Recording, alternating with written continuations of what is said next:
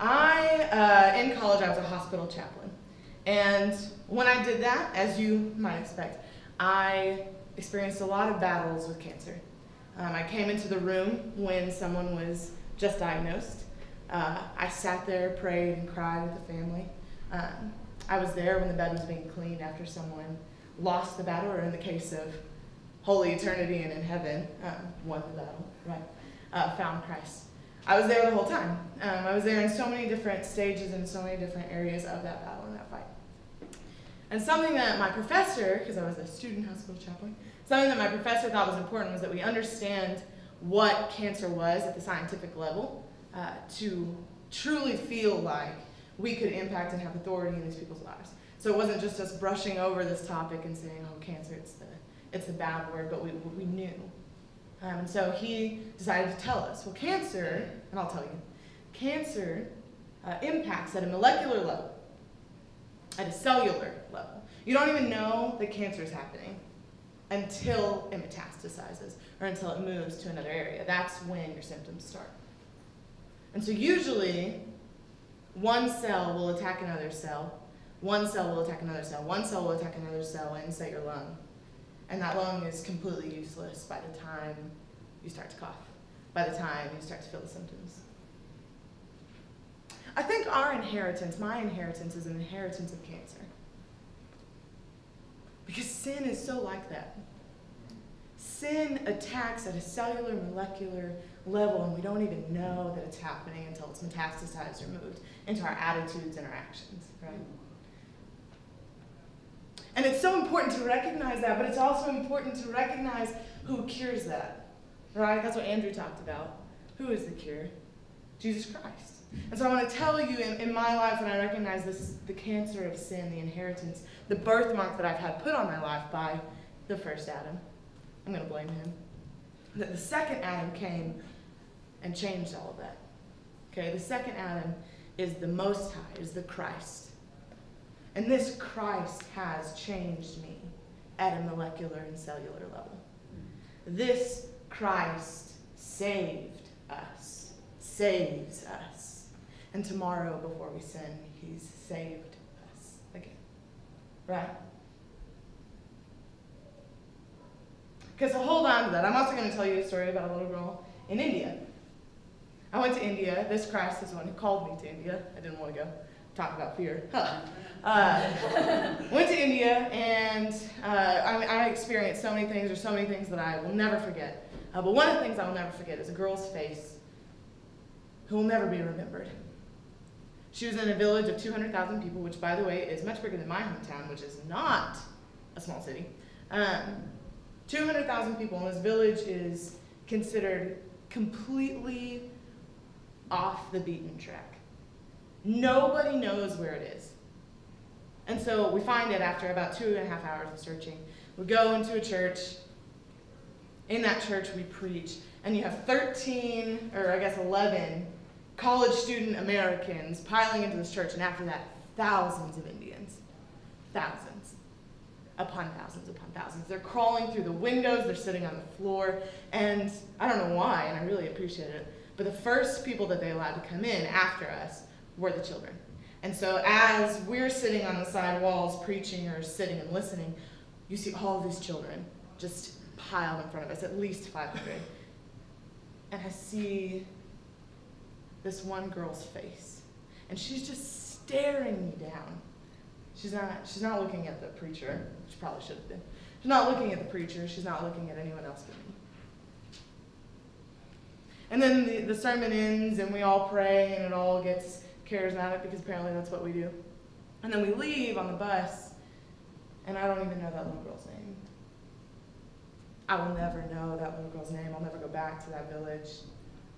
It doesn't have an address. It doesn't have a name. You see, because we live in a cancerous world, we live in a world where that's allowed. We live in a world where people are forgotten, where people are not given the respect by their landowner, let alone the respect to impact this world as they should. People are not favored here. At least these people. I ask that you stand here and receive the word of the Lord.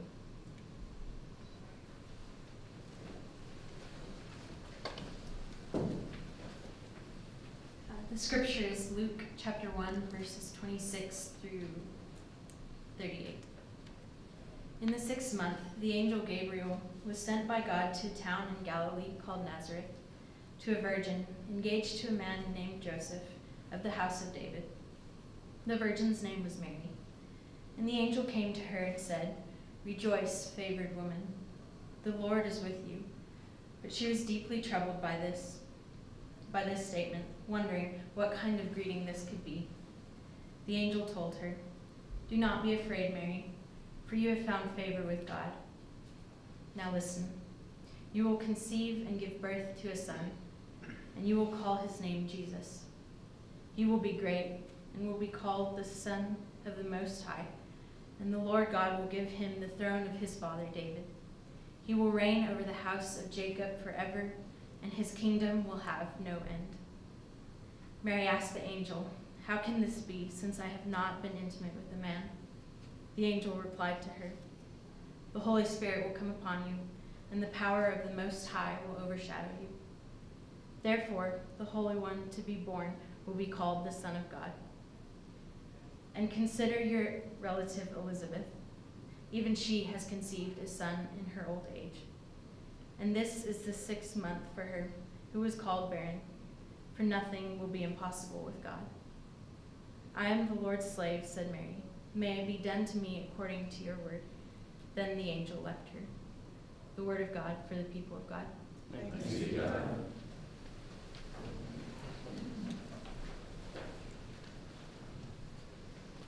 What? That's not how the story goes, right? First of all, we are a cancerous world. Why would a Savior want to come here and dwell? Why would he make his tent with us? It's contagious. If you're born in the birthright, you receive it. Right? And even if he is going to come, why? Why would the Most High, and that's the only thing this passage got right, the Savior is the Most High. Why would the Most High come to a nobody 14-year-old girl in a village that nobody cared about? Not even her own king cared that she was 9 months pregnant, traveling across the country. Not even her own king cared, and yet she supposedly is going to become a vital role in the passion play of God. She will be the mother of the Most High. And even if she was going to be included in this story, why? This is a Savior. This is the Christ, the one that I described. Why would he come as a baby? That doesn't make sense. Okay, but it did happen. Right? It did. We know it. We believe it. We experience it every day. Right? We feel the risen Christ. So why did it happen this way? So let me tell you about the first Adam. The first Adam's inheritance for us is cancer, right? The first Adam didn't come as a baby. The first Adam was a man, and in a whole of 3 chapters, he destroyed us all. Right? Genesis 1 is great. Genesis 1 is barely even there. Genesis 2, everything's looking dandy. Genesis 3, the fall, right? Capital F. It took 3 chapters for him. It took 33 years for Jesus. That doesn't make sense, right? Shouldn't the second Adam be able to fix the first one's fault in that much time or less? But here's the thing. Our birthright from Adam was cancer. Our birthright was a chink in our DNA. But our birthright from the second Adam is a relationship. From the second Adam,